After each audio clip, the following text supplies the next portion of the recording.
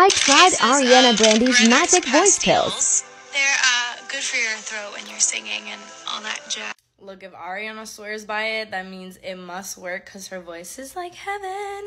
So, got some Grethers pastilles here, made in Switzerland. We're about to try it out for the first time. Here's what they look like. A little bit nerve-wracking. They kind of look like licorice. They're gummy. Let's try it out. I don't know if you're supposed to suck on it or chew it. They're throat lozenges, though. Okay. Wait, there's like a blackberry flavor, I think. Okay.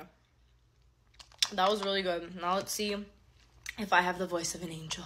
You believe God is a woman. Oh.